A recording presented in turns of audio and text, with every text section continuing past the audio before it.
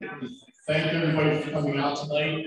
You know, it's a warm spring evening. Well, not spring, still winter, but we believe it's spring evening. For those of you who don't know me, I'm Bill McKay. It's my honor and privilege to serve as superintendent of Governor Newfoundland School District. And tonight we're going to talk about our state of the district. But I wanted to start out tonight by giving a public thank you to our staff. We all know the last 2 years have been challenging, to say the least. But because of our amazing staff and everything they've done, whether it be bus drivers, cafeteria workers, classroom teachers, pre-K teachers, high school physics teachers, operations, maintenance, all of them have made it possible for us to have an outstanding 2 years in spite of all the challenges we faced. Doesn't mean it was easy. They've been giving their blood, sweat, and tears to make it happen. But I want to make sure that we thank them, because without them, we never would have got to this point, been able to keep our students in school, keep them safe, keep them learning. And the good news is, sun's on the horizon. We're hopefully coming out of this, it seems like, and tonight's going to be about looking forward. We're certainly going to talk about some of the work that we've done over the past year, but we also want to look at what's on the horizon and what to anticipate for our district. So this evening, we're going to do things a little bit different. The last few years, it's mostly been either the superintendent speaking the entire evening, or it's been the superintendent and the assistant superintendent speaking the entire evening. And really, the way the district runs is with a variety of teams. It's never any one or two people that make it happen. When you have a district of 4,500 students, it takes a lot of different individuals to keep that up and running. So tonight, we have some of our departments are going to be here speaking and sharing the work that they do, just to give you an idea of the faces that are out there making stuff happen, making sure teachers are in classrooms, making sure our buildings are open, our driveways are plowed, and everything it takes to have our students here. So the evening's going to be set up with a small presentation by Pupil Services, our Director of Pupil Services, Dave Argentani. He'll be followed by our Director of Operations, Mr. Tim Ziegler. And then we will have our Director of Human Resources, Stephanie Seifert, share some information, followed by Jeff Biller, our Director of Technology. And then we will have Dr. Lisa Hess talk about curriculum instruction. Lisa's our assistant superintendent. And then we'll finish the evening. I'm going to talk about Portrait of a Graduate, which is some work that was actually started 2 or 3 years ago. It was kind of put on a shelf, but we're going to take it out now and bring it into action and make sure that it gets embedded in what we're doing as our students graduate their senior year. It'll all be things that they learn along the way. So at this point, I'm going to turn it over to Mr. Argentani. Thank you, Mr. McKay. Thanks for everybody for attending. We appreciate it. My name is Dave Argentani, Director of Student Services. So it's synonymous, Pupil and Student Services. I'm just starting to lean towards the title of Student Services a little bit more. Earlier in the year, after meeting with students, parents, and some administrators, a parent called me up the next day and said, my son wants to know why Mr. Argentani is in charge of my eyes. So I'm going to try to just stick with student services.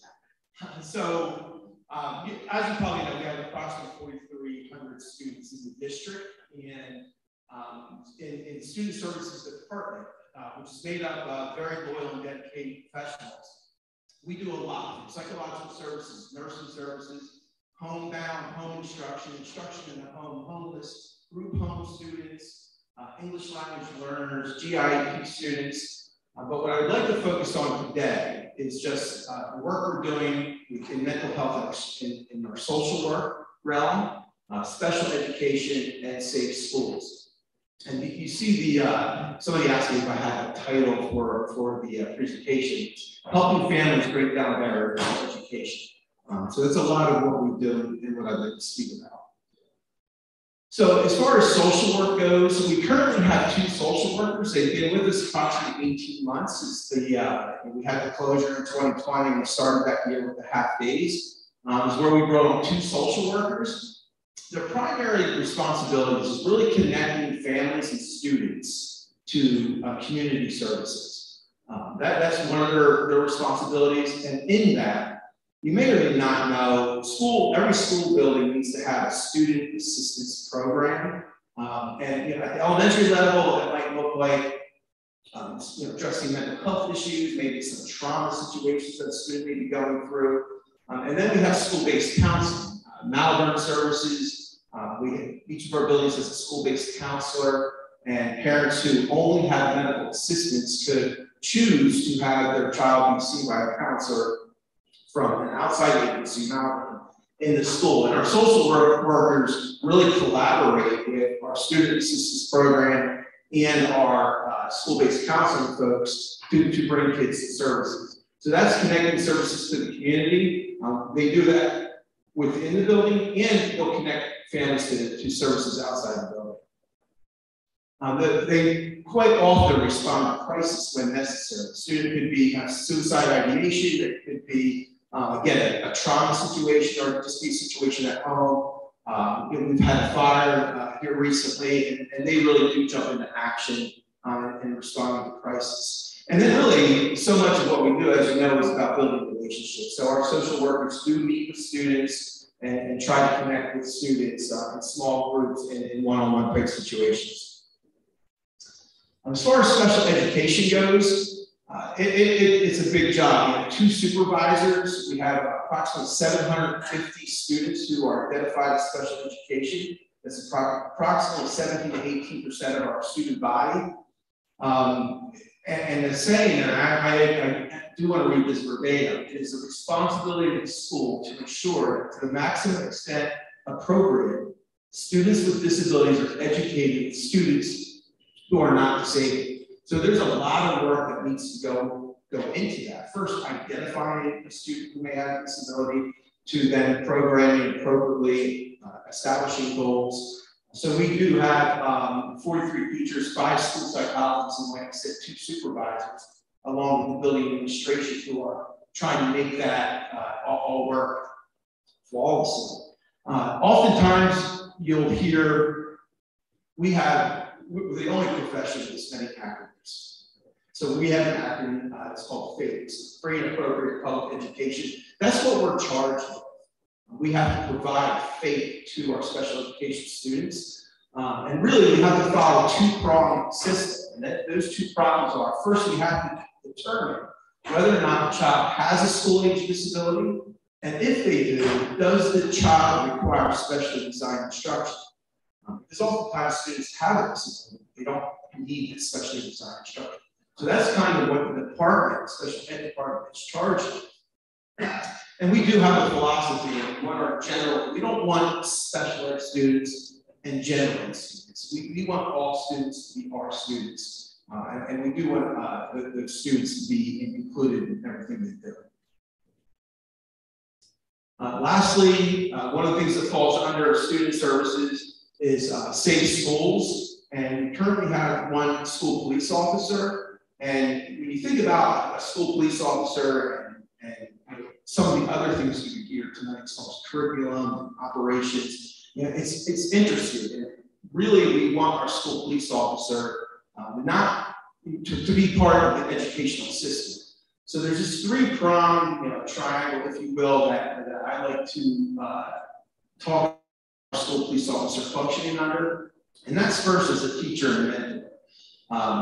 We're going to have students who go and become police officers, state police officers. They want to go into law enforcement. So him acting as a teacher and mentor is important. Within the last 5 or 6 weeks, Mr. Mataloni, our police officer, was in the classroom in our elementary building, was going through a lesson. I know they did some fingerprinting and those sorts of things. So that's what we want to do, again, building relationships. We don't want kids to fear the police, so him acting as a teacher and mentor is important. As a counselor or consultant is a huge part. He works with our building administration. He's familiar, of course, with community resources, very similarly to our social workers. And he acts a liaison between the administration, our local police departments, and our district justice. The last thing is, from a law enforcement standpoint, if any crime is committed, if any summary offense needs to be issued to a student, he plays an integral role in that realm. As far as looking forward, so as you know, and Mr. McKay alluded to it, we are coming out of this pandemic. It's becoming more of an endemic. So a lot of us are going to get to change our focus, And thankfully, some of the things we're going to be able to do in the student services side is really look closely at our social work, the mental health situation that exists currently, and look to scale the services that we might be able to provide K-12, and really look for some additional collaboration or coordination with not only our folks from Caron Foundation and Malvern Services, but also within the community. Laurel Life is a classroom. It's a trauma-informed classroom. We are year 4 having a Laurel Life classroom at Newport Park Elementary School.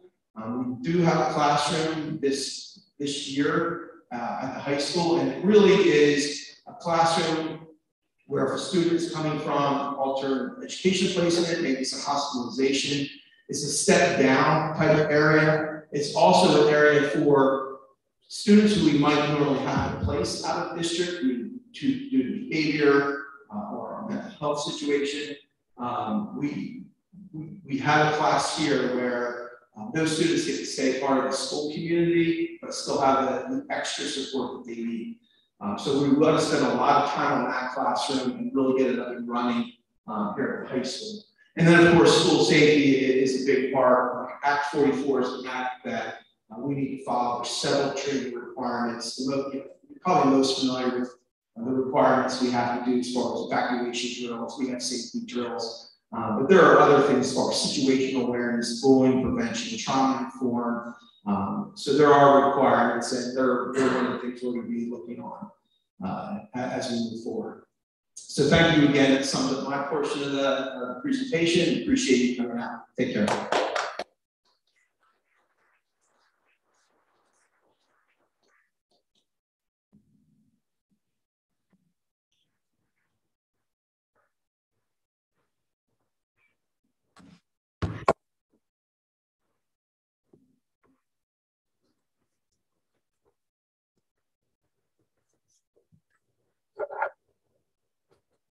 Hello, everybody. Let's see here, hold on. Hello, everybody. My name is Tim Ziegler. I'm Director of Operations here at the school district. To get started with this, I think we'll go with a brief overview of the operations department. We don't really get to talk that much about operations in the school district, so I figured we'd go over just a brief explanation of what it is actually the operations does for the school district.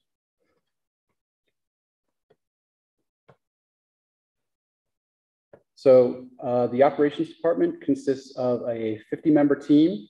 Our teams consist of 39 custodial team members and 10 maintenance team members. The 39 custodial team members take care of roughly 785,000 square foot of building space on a daily basis. And then in the summer months, our custodial team performs project cleaning and restorative floor care to the buildings. Our maintenance team consists of 10 maintenance team members, and they take care of that 785,000 square feet of building space and 100 acres of the campus. Over the past year or so, the maintenance team has completed 1,800 maintenance work orders. Maintenance team is averaging around 140 to 150 work orders per month completed. And in addition to those completed work orders, they also perform preventative maintenance throughout the district on equipment and grounds. So some of our responsibilities throughout the district are safety, building operation of the plant on a daily basis, where we check HVAC systems and other systems, make sure they're properly functioning every morning. We use a cloud-based work order software to track and handle all the maintenance requests throughout the district. All facilities related projects, large and small, run through the operations department. Our in-house team also takes care of the grounds for all the sports teams and sports and fields prep on a daily basis throughout the seasons. And both of our maintenance and custodial teams are involved in all school activity events and community events that take place on school grounds. We also oversee the annual energy budget and the occupancy of the facilities around the district. So looking back, Over the last year or so, we had secondary campus construction for phase one. Our team has also focused on improving learning environments and efficiency upgrades throughout the district. So during secondary campus phase one construction, that entailed replacement of inefficient central plant equipment at high school, middle school, Cumru and Brecknock, renovations to 21 classrooms at the middle school, in which mechanicals and basic construction for cosmetic issues were taken care of, and then also adding upper windows to get natural light into the classrooms. Also involved in phase one were group toilet rooms at both the high school and middle school, and installation of mechanical equipment for air handling and LED retrofits around. So some of the reasoning for the phase one construction, mechanical systems at middle school were in need of upgrades. A lot of those were either 1990 era or previous. Some of that was from the 50s. Upgrades looked at comfort level, and then also mechanicals updated throughout the building. We installed dedicated outdoor air systems for that building. Those systems bring in all outdoor fresh air, and then they're coupled with another system that also treats the air for comfort level. The high school also had central plant updates, and some of these updates included updates to the emergency generator systems so that we were able to cover all emergency systems, life safety, and also IT equipment that had not been covered in the past. Our department has also focused on improving learning environments. So over the past, we have prioritized the processes in which daily cleaning and mechanical ventilation in the school buildings has been dealt with. We've installed touchless restroom fixtures throughout the buildings, and our team has performed updates to Brecknock and Cumru libraries. Most of these updates at Brecknock and Cumru Library were cosmetic, and then also included ceiling tile, paint, flooring, and then also some technology upgrades within those spaces. I did want to touch on a project that didn't happen within the past year, but I don't think we touched on it before. Our staff had been heavily involved in the construction of the Cumru Elementary School Pavilion. It was a team effort between our maintenance staff, the Lowe's Heroes, and Solution Concrete. The project was designed by Meyer Hill, and our in-house staff played a major role in getting that accomplished, and Cumru's been able to really use that pavilion, and it's enhanced their learning spaces. Another project that we touch on in the district is the floors. So our custodial team really takes pride in what they can do in summer cleaning. They've started a restorative process for the terrazzo floors in some of our older school buildings. And this entails scraping off up to 20 years of wax and then honing down the stone to bring back the natural color of the floor. In addition to this, at the intermediate school, we have also been starting to remove some of the worn out flooring tile, and we are actually honing down the concrete and polishing the concrete. And we're doing this all with our in-house team of custodians, and they really have taken pride in achieving results that can enhance our learners' environments here. As far as efficiency upgrades, in the past year or so, we've done LED lighting upgrades to site lighting throughout the district. And then also Brecknock, Cumru, and middle school have also had interior LED upgrades. This is done through the GISA project and then also with in-house staff. The GISA construction also installed central plant equipment that was energy efficient, and then plumbing fixtures that were both energy efficient and water savers as well. So looking forward, In the next year, we'll be looking at secondary campus construction, including the Community Athletic Center. And then our teams will also focus on welcoming learning environments and focus on system efficiencies. Secondary campus phase 2 will entail the Community Athletic Center, which is currently out for bid. The deadline is 3/2. So at that point, we'll be able to see what the bids are and hopefully move forward with that project. The proposed facility is 65,000 square foot and houses a varsity athletic sports complex, community center, and then our students at both buildings will be able to use that as their phys ed location, which opens up spaces within both the high school and middle school for additional learning spaces. We are also in the process of getting pricing for the spot you're in right now, the auditorium. We're looking at both auditorium and lobby renovations, and we're out for pricing. Also, this summer, we will also be continuing to finish up phase 1 work that was delayed by supply chain issues. That entails restrooms at both the high school and middle school, and then stair towers at the high school.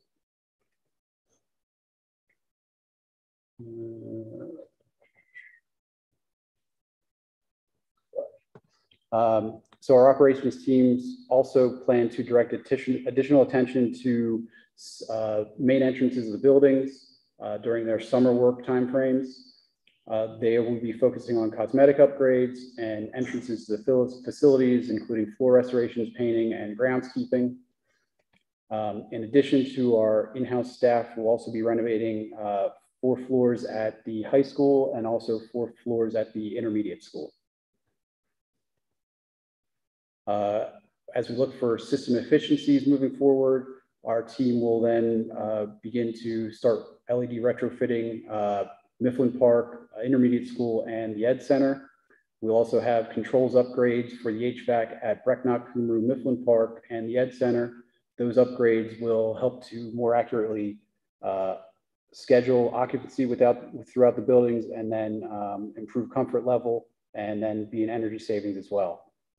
Our staff will also continue to install high efficiency plumbing fixtures throughout the district in any spaces that have not yet been upgraded within the last year or so. In closing, I would just like to thank our operations team.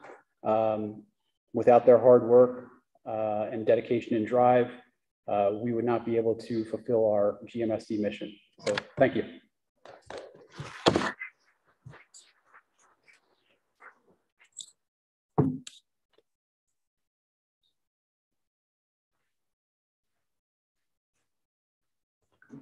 Good evening. My name is Stephanie Seifert. I am the Director of Human Resources here at Governor Mifflin School District, and I joined the district in this position in 2015. So I want to give you a brief overview of our HR department, kind of what we've been working on and what we'll be working on as we move forward. So the HR department consists of 3 people, myself included, and we serve over 800 staff members. About 625 or so are what we would call regular staff members. They have a regular schedule, they're here every day. We also have coaches, co-curricular, et cetera. And so with the 800 staff members, our job in human resources is to serve all of those employees in a full employee life cycle. So that's everything from recruiting and hiring, through employee relations, benefits management, through retirement and resignation. So the main areas within human resources in any large employer, and although we're a school district and that is our primary focus, as it should be, we are actually a large employer within our community. So much of what I do in the human resources world is much like other human resources departments in other industries. So we focus on a number of areas. One of the key areas that has dramatically increased across all industries, and education is no different, Governor Mifflin is no exception, is the time and energy that it takes to focus on things like benefits management. So when we think about benefits management, most people think about like your insurance and all of those things, which is a huge part of it and incredibly important. as we talk about hiring and retaining staff. But one area that's grown significantly in the life cycle of our employees is leaves of absence and absence management. And again, that's not unique to Governor Mifflin, and it's not unique to this industry, but it's an area that kind of takes a significant amount of time. So, and a couple other areas that are unique to school districts are things like clearances, some of the mandatory training that Dave Argentati mentioned, that we would typically not see in an HR department, but because of what we do in a school district, becomes an integral part of what the HR department has to work with. So as we look through, as I said, that benefits management piece specific to like leaves of absence, I think the reason that it's important to mention this is that we are a unique industry in the sense that in other industries, someone takes a leave of absence, they're out on a leave of absence, right? And so the work is there when they come back, their colleagues might do some of it, it kind of gets shifted around within an organization. Well, when teachers aren't here, we can't have students in the classroom. So we are unique in the sense that even though leaves of absence are not unique to schools or to Governor Mifflin, it is unique that we have to hire a substitute to provide quality instruction to our students while our primary teacher is on a leave of absence. So the increase in that is significant in the education world, and again, is aligned with other industries.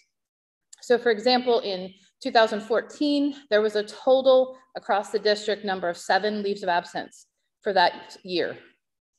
In 2015-16 school year was 15, and you can see up till like last school year, unrelated to COVID, was 56 leaves of absence. So that increase of leaves every year is not unusual, but it is something we have to contend with.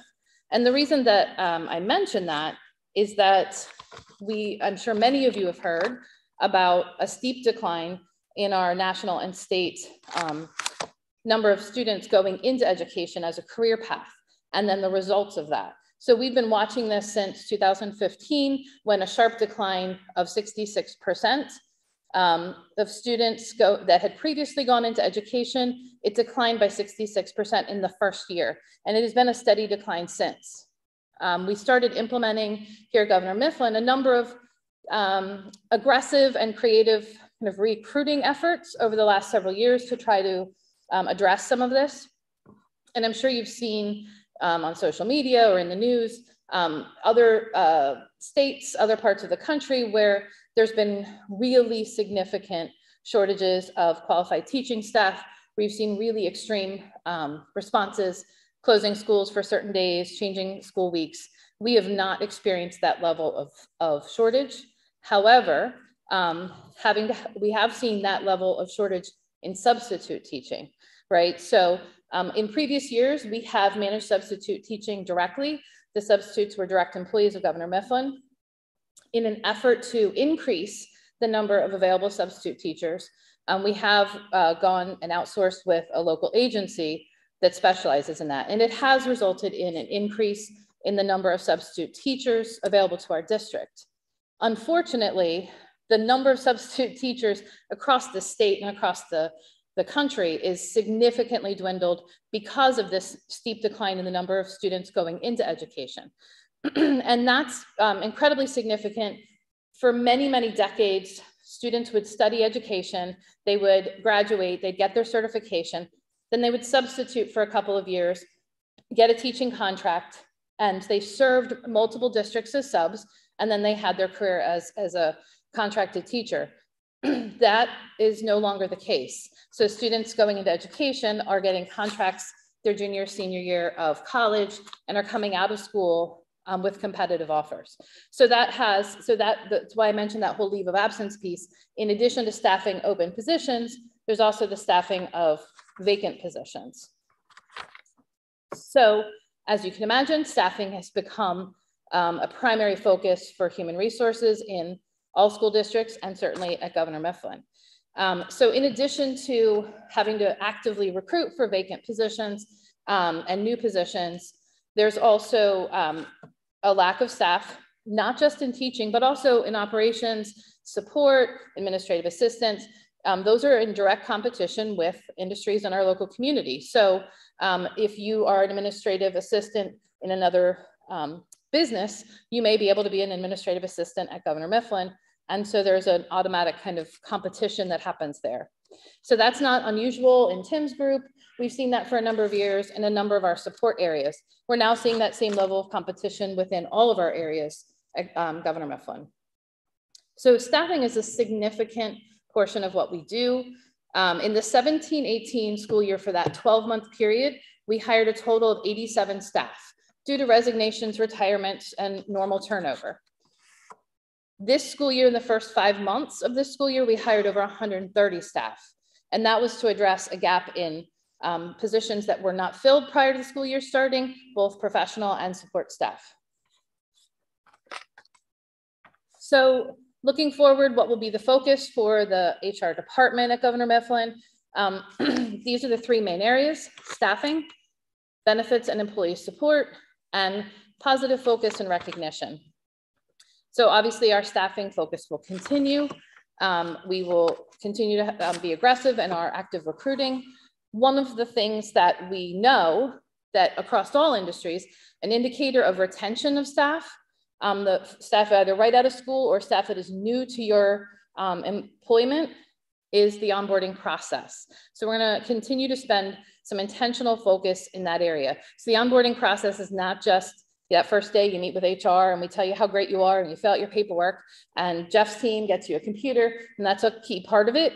But then it's the next 90 days. It's how are you greeted in your department, in your building? Are your colleagues positive, supportive, providing the support that you need? Do you know where to go for resources?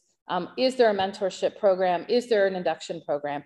And we are very fortunate here to have a very strong new teacher onboarding induction and mentorship program under Mr. Killinger and Dr. Hess. And that has been a great, not just recruiting tool, but great for our culture and for the success of our teachers. So that will continue to be a focus, as well as focusing on support staff, or supporting our staff and their needs, providing them with services. So just like everyone in our community, there's an increase in staff mental health needs, an increase in support needs that our staff may have. So we want to, of course, continue to get staff to the right place, make sure they have the services available to them. That will continue to be a focus within the HR department. And then finally, making sure that we take the time to positively recognize some of the really, truly amazing things that our staff do every single day. So I know it can be easy to get caught up in the, this didn't go well, I wish I had gotten this email, and we can always find fault with everything. And I think everyone here would agree that we always try to continuously improve. But our staff do these amazing things every day. Our operations staff, as Tim said, kept us going last year, many times at 4:30, getting a call from myself or Dave Argentati saying, hey, this entire building needs to be disinfected. I know you're short-staffed, can you make it happen? And they did, so that we could have kids in school the next day. We have teachers who are going to multiple buildings, delivering instruction with inordinate amounts of energy because we have a gap in that content area. And the list goes on and on. So there's lots of amazing things happening, and we want to be sure that we're highlighting that appropriately and making sure our staff get the recognition they deserve. So that is a brief summary of the current and future focus for human resources, and now an engaging presentation on technology.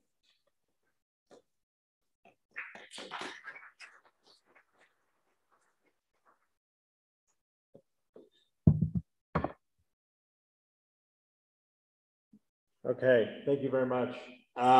So I have been with the district, I'm Jeff Bittler, I've been with the district since September of this year. So a lot of my work thus far has been looking at what we have technology-wise. Is this one on too? I'll use this one as well. Okay. Okay. So has been looking at what we have currently in our district with regard to technology, making little tweaks as we go along. Those things that are not as jarring to the staff and to the students. Probably the most jarring was when we changed the password policy right before Christmas, and then I said, okay, that's enough. That's all we can handle right now. But the tech department is made up of 7 people, myself included. We are a team of 7 servicing the 800 employees and the 4,300 students in the district. And we are a one-to-one district, which in every sense of the word. So our staff, for the most part, all have a device. Our students all have a device. So that's 5,000 active devices in use every single day. So our team of 7 services and supports 5,000 active devices. Those are just personal devices. That does not include our labs and anything else that our students may use in the classrooms as well. So we're very privileged and lucky to have all this technology, and the team does a fantastic job supporting it and keeping it running as best as we can.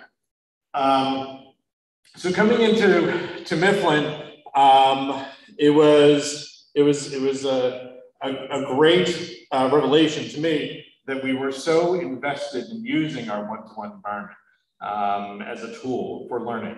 And so for us, that is our major goal in terms of keeping that up and running. That means access to information, that means access to learning 24/7 potentially. One of the other things that I took a look at and continue to do so is our inventory of equipment as well. And so, as we know, the more we use technology as a tool, things age, things need to be updated and improved. And so that's one of the things that I've been looking at as we look ahead in terms of our technology for the district. One of the major tools that we rely on, especially because we're one-to-one, is our Wi-Fi, is our accessibility as we remotely learn and remotely use the technology tools in and out of the classroom and roaming and walking around and doing whatever. We have to have a very integral Wi-Fi network. And the Wi-Fi network that we have is adequate. However, it was designed for an environment that was teasing the idea of one-to-one. But now that we are so invested in one-to-one, like I said, 5,000 personal use devices, that's going to be one of the areas that we look to improve. The other area that we are always keeping an eye on is the world of cybersecurity. And so, as I talk about in a moment, I'll mention that to a greater degree. So, looking ahead in technology. Typically, when I plan for technology, I'm looking at 3-year chunks of time. But as we start the next school year, the first 2 things that we're going to address right away is one, the Wi-Fi network, as I described already. That expansion is going to include a complete overhaul of our Wi-Fi. The recommended plan for that project will be to go into every classroom, replace the device that's currently there, and then in classrooms that do not have devices, add one. And then we're also looking at community spaces, public spaces, like our auditoriums, our gymnasiums, some lobbies, those places where the public will gather and themselves coming with personal devices, laptops, tablets, whatever the community, and I mean the community in every sense of the word, everybody, parents, students, teachers, coming together in a space because everybody here has a device and they want to be able to get it and access it. And so that's one of the services that we are going to look to improve and update district-wide. And then cybersecurity. So it's important to understand first what we mean by what cybersecurity is. Cybersecurity is a tool that is any tool that is used to protect the users and the welfare of the network. So that can mean software, it can mean hardware, but more importantly, it means looking at our policy and our practice. The cybersecurity that we put into place is meant to protect our users, like I said, but it is our users that can also be the very thing that puts our cybersecurity into detriment. So making sure that our staff is trained, that our students are aware, that there is awareness of cybersecurity and things that can be harmful to the network, that's going to be just as important and continuous year over year as we continue to improve that. And then in addition to that, we add that IT layer of software antivirus software, spam, anti-spam software, and then hardware as well. Things like our firewall, the way our staff accesses the network, the way the students access the network. And then once they've accessed the network, how are they filtered? How are we monitoring that activity? And how are we continuing to keep them safe? So those things we will continue to update for next year especially. As we look even further beyond next year, we're going to look at other things with regard to cybersecurity especially. One of the hot topics right now in any organization is something called multi-factor authentication. Some of you may already be using this now, where if you access your bank account and it immediately texts you back a code, and you have to re-enter that code so that the bank knows, okay, this is absolutely you that is accessing the account. Well, it's something very similar. We can make it less complicated for a school district, but that type of security is starting to eke its way into school districts. And so we're definitely going to be taking a look at things like that. But again, our main goal is access to teaching, access to teaching and learning and resources. So even though we implement these things which sound complicated, the eye is going to be always on how do we make it smooth, how do we make it easy, because we have users of all ages. We have kindergartners and we have 18-year-olds, and then we have adults. So we have to make it accessible for everybody. That's it.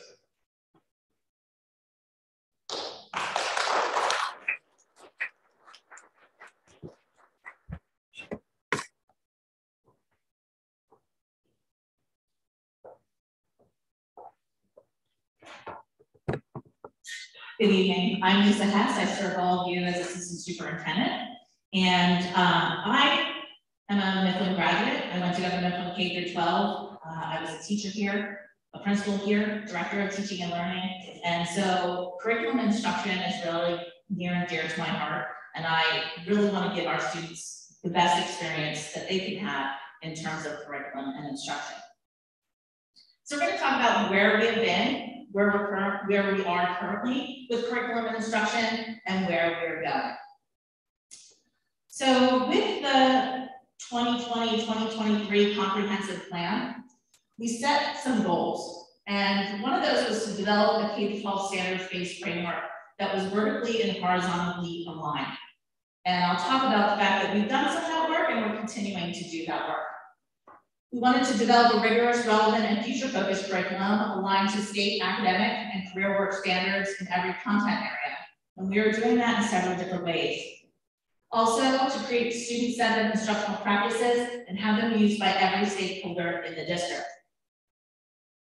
And so where we've been is we started with ELA.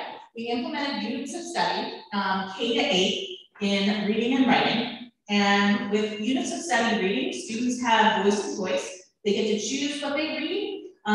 They get to have high quality, high interest, just right books on their level, but they're also getting direct instruction to push them further so that they grow and learn as a reader and know what it is to be a proficient reader.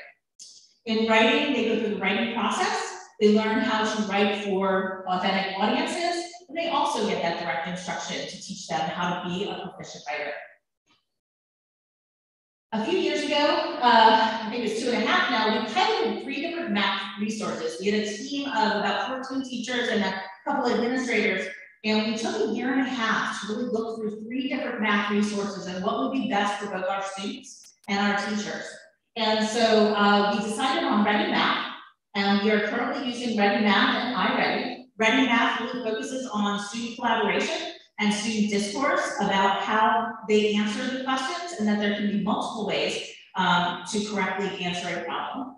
And iReady gives our teachers the data that they need to hold small groups and to give students individual attention in the very specific gaps that exist for them.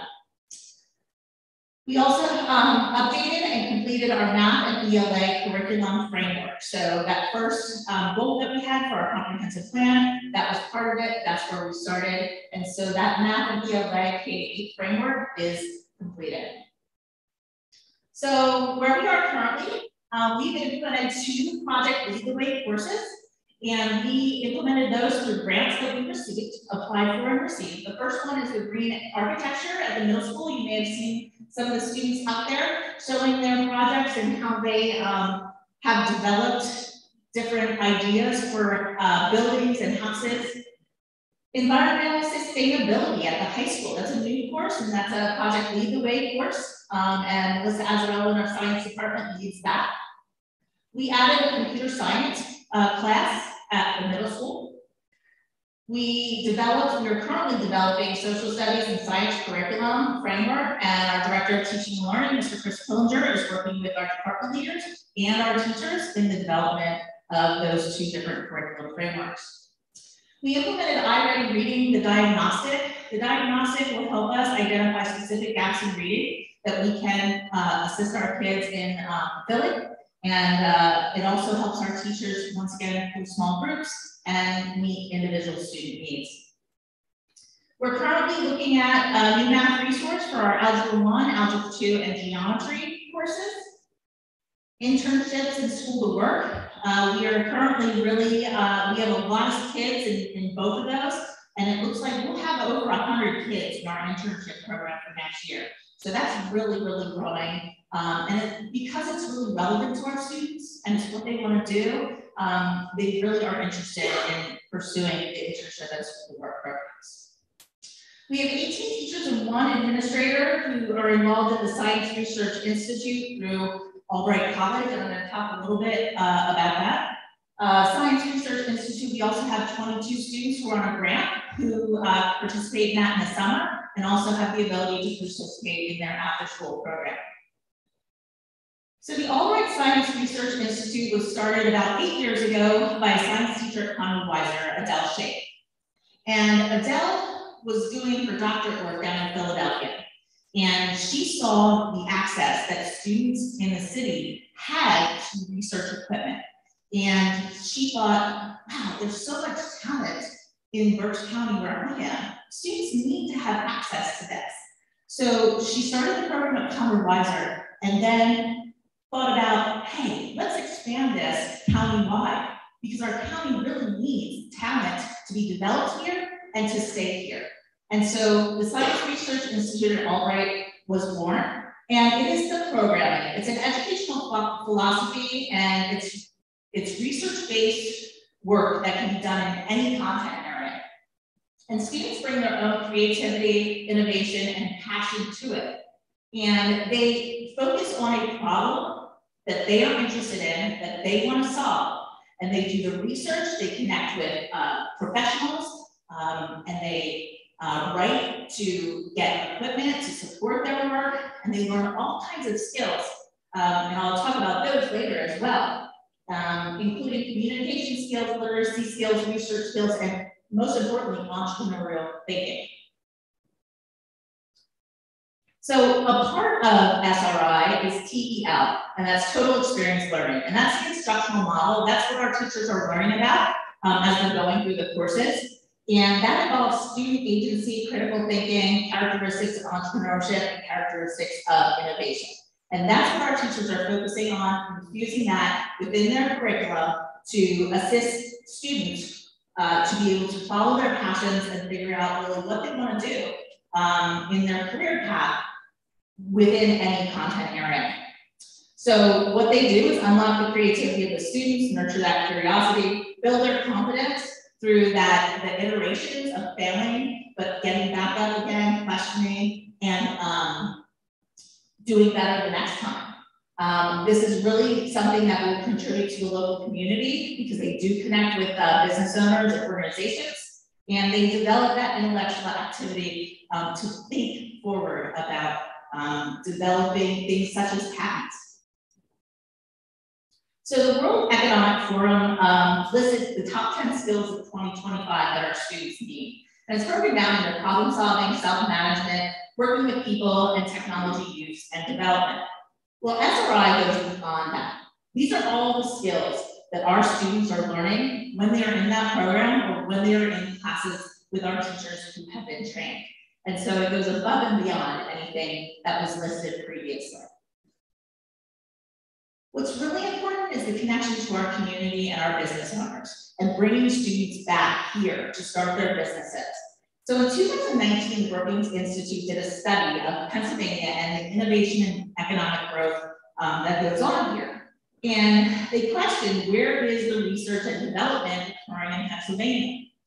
And what they found was it's in Philadelphia, Pittsburgh, and State College, so major areas. But only 1.5%, the rest of the state, has research and development occurring.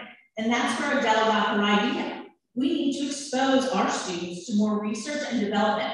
They have such talent, and they can bring it back to our county and start their businesses here and grow them and stay and support our economy here. So the rest of the state is what we call the spaces in between, that where research and development does not exist, but that SRI is trying to create. And over time, SRI is going to be something that Berks County is going to be very proud of, and they'll reap the rewards in several years, because it's really, really going to help the economy. So at Governor Mifflin, TEL and SRI implementation starts in grades K-4, where we will teach SRI skills to our students. In grades 5 to 10, grade 5 is where students really have their creative peak in their brain. And so that's where we'll feed that creative time and continue to build those SRI skills. And then grades 11 and 12 is where students really kind of dive in. They can dive into the research projects before that. This is something where they could go half-time at Governor Mifflin High School and then half-time at Albright College to work on the research projects based on their own passion. So there are several different patents that students have already created. There's a group of students created a patent where they took chicken manure and they created glass jewelry out of it. So that was something that you know, they put together in their mind, and they knew they could solve the problem. The Agriculture Secretary came and did a seminar and said chicken manure is really a problem. And so these students were like, well, how can we solve that? And so what they did was turn something great, glass jewelry out of chicken manure, which I can't even imagine the thought process that went into that. So where are we going? We're really going to identify and implement a new math resource for Algebra 1, 2, and Geometry, but we're taking our time because it's really important that we pick the right resource for our teachers and for our students. Mr. Killinger is going to complete the Social Studies and Science Framework, K-12, with our science and social studies teachers and department leaders. We are looking to increase our internship and school work opportunities. And the Science Research Institute, we're going to start a new cohort in fall 2022. We're going to increase the students that are able to go in the summer, this summer in 2022. And we have 9 principals and administrators who are going to be trained in SRI and TEL so they can support those teachers in their work and their passion. So everything that we're doing is to bring a more authentic experiences for our students, meaningful experiences for our students in the classroom and through their instruction and also through the curriculum. So thank you for coming tonight. Really appreciate it. If you have any questions, feel free to reach out.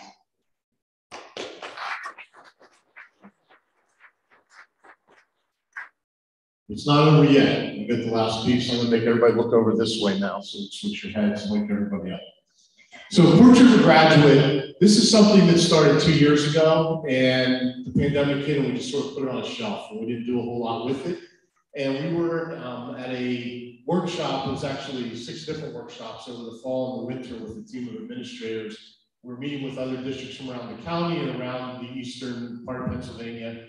And you know, they started talking about what great school systems do differently to be high performing, not only in our country, but in other countries. And they started talking about a Portrait of a Graduate. We're like, hey, we've got one of those. We were one of only 2 of the 3 schools that actually had one built. We hadn't done anything with it.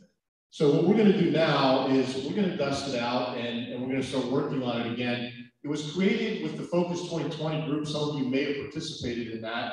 It was a large group that got together in 2020, students, community members, staff members, board members, and worked over the course of several months. They met and created our comprehensive plan, really, but a byproduct that came out of that was this idea of a Portrait of a Graduate, which is really like a contract that we would have with families saying that when your child graduates from Governor Mifflin, They get their diploma, and their diploma says that they earned these credits and they learned all this content. But we also wanted to have this contract that says, and as a portrait of a graduate of Governor Mifflin, they also got all these skills. And a lot of the skills have to do with ones that you'll hear called soft skills. I don't think that's a good name for them because I actually think many times they're more important than the content skills that our students get.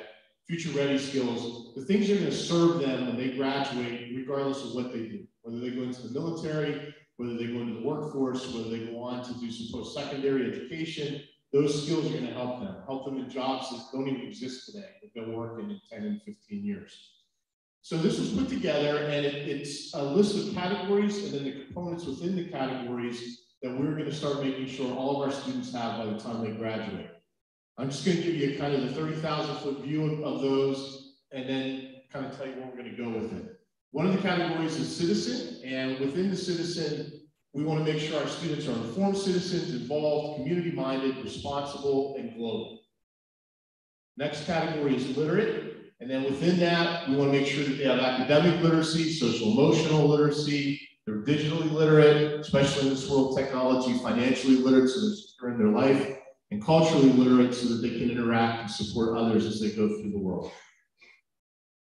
Another category is competent. We want to make sure they're critical thinkers, creators, communicators, collaborators, and ethical leaders. Again, those skills they'll need to be successful in life outside of school. Self-aware. Make sure they have a balanced life. They're healthy, both socially, emotionally, and physically. Relational, that they can create relationships with others, advocate for themselves and for others, and empathetic, to be able to support and help and understand other people. And finally, lifelong learners. What does that mean? To be curious, to be resilient, reflective, adaptable, and courageous, and make sure they have those skills. So this is the document that was put together. Obviously, all those categories are linked together. None of them stand alone. They all have to be interconnected. And the components are all listed at the bottom. The work to be done, our next steps, and what we're going to make sure we accomplish by the end of next school year, we're going to go back to this list. We're going to review it and revise it. We've learned a lot over the last 2 years. There's a lot of things that maybe 2 years ago didn't seem so important, that seem really important today. So we'll go back and add some of those pieces to it. We're going to define all those terms. What does it mean to be an advocate for yourself and to others? And that means something to different people. So we've got to get the definitions so everybody knows what we're talking about across the grade levels and across our community. And then finally, we're going to make sure that those skills get embedded from pre-K through 12th grade. So first graders can absolutely be advocates for themselves. That looks a lot different than what a fifth grader does when they advocate for themselves. So we're going to make sure they have those opportunities to experience that, learn it, and model it as they come through the grades. So when they graduate, we feel secure that they have all of these skills when they go out into the world. So that's kind of a very quick portrait of a graduate information, but it is going to be a bulk of the work that we do. We will definitely weave it in. We have to start another comprehensive plan here within the next year, and we're definitely going to weave it into that. But we want to make sure that this is a place by the end of next school year so that we can say that every graduate that walks out of Governor Mifflin is getting their diploma and they're getting all of these skills that they'll take out with them to be successful in the world. The last two pieces we have for this evening, Tim talked a little bit in operations about our building project. That's obviously a huge piece of what's going on in the district. We devoted the majority of last year's State of the District to the building project. Phase one is pretty much complete. We did a lot of the HVAC, the wiring, the inside, the infrastructure of the middle school and the high school, and actually some of the other buildings also. We're going into phase two. We're out to bid right now for the components in phase two for the community center and the athletic center. Those will be coming in March. And then once those come in, we'll get back to our regular building updates that we do in each of our work sessions and our board meetings. And put this up here so you realize there is a district webpage for our building project. It explains all the phases. It explains the entire budget to the project. And it actually also gives you a link if you have any questions related to the building project. So you can visit that at any time. You can submit those questions at any time, and we will get back to you with answers related to anything involving the building project. And finally, as you go through tonight, you think the State of the District, we haven't mentioned anything about money. Well, that's because on April 27th, we'll have a budget town hall meeting that will be specifically about our budget. And our CFO, Diane Richards, will dive into the budget, explain all aspects of the budget, and you can ask any questions related to the budget. We would ask that you submit those questions ahead of time And if you go to our district webpage, go to the town hall budget meeting, there is a link there. You can submit any budget question you have. We'll make sure that we include it in our presentation. We have the town hall budget meeting on the 27th, and that'll be at the Governor Mifflin Intermediate School. I'd like to thank everybody for coming out tonight. We appreciate your attendance. Have a safe trip home and enjoy the rest of your evening.